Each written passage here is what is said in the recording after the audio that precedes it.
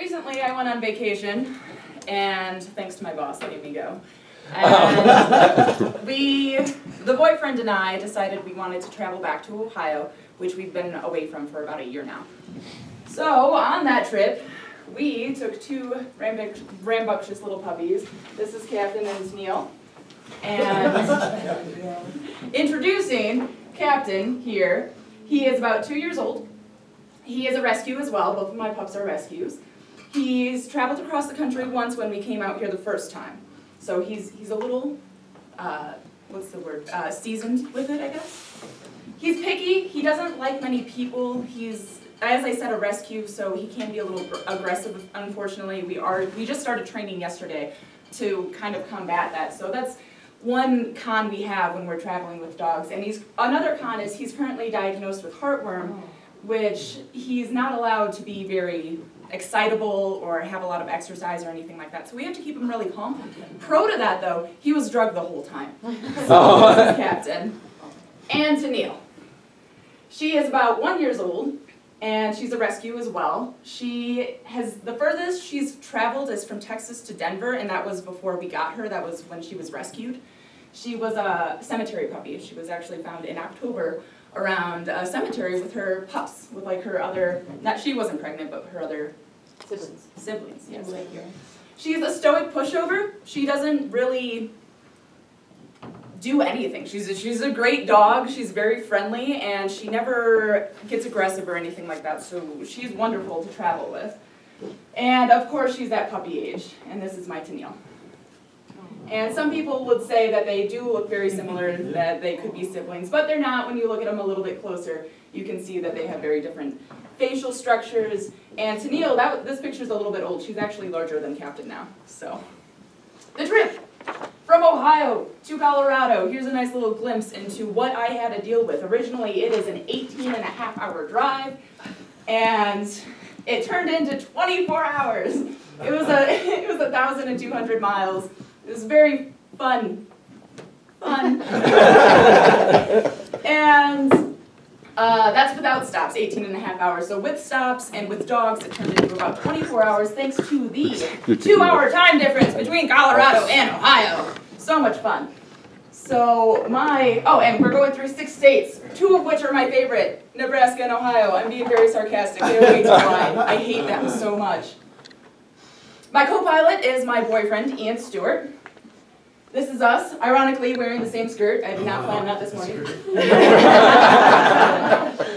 This is our first road trip. We've done it once before. We did it out to Arizona when we lived out there for a little bit.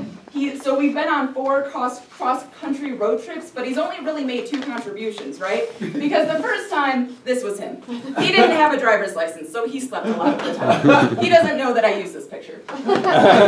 He's 25, he's 6 months younger than me, and he only recently started driving in 2013, I believe, with my mother's and my help. So he only has about 3 years of experience. 3-ish. So, 3-ish, yes, 3-ish. And our relationship has been 5 years long and strong.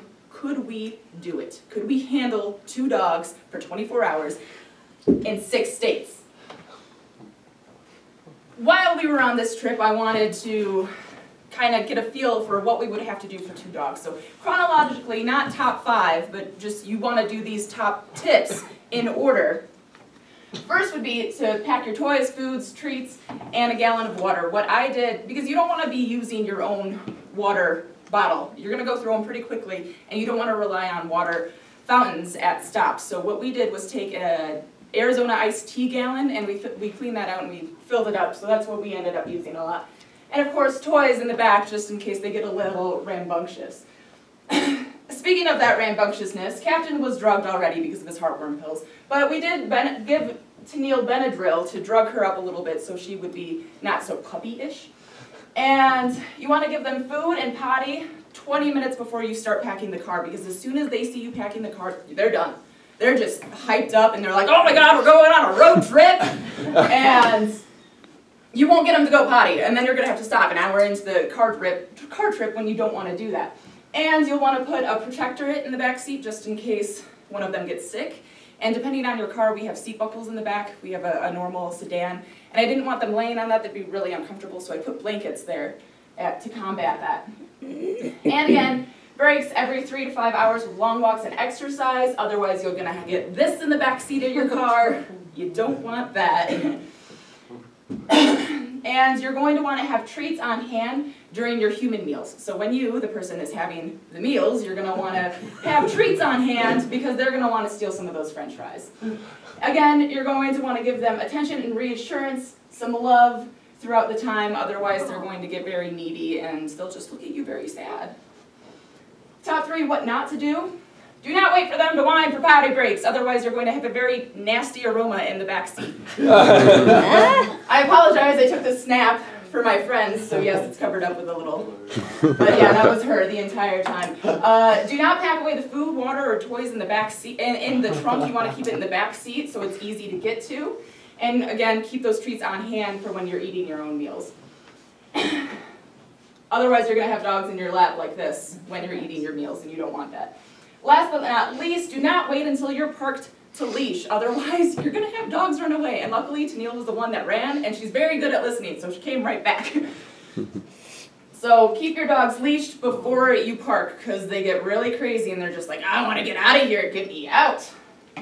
Last but not least, I'm very happy that I did take my puppies with me back home, because, of course, a dog is the only thing on earth that loves you more than he loves himself. And it's very true, and I'm very glad that I had them. Even though they were a little bit of a pain, they did reassure me throughout the time that we were back at my mother's house that they enjoyed their time there. Thank you.